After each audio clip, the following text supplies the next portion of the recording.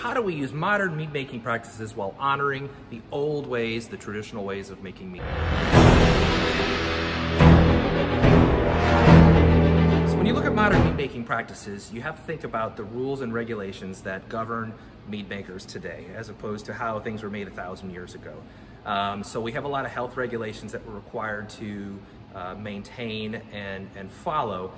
So that said, what we do is we mostly age in stainless steel. We do age in barrel as well.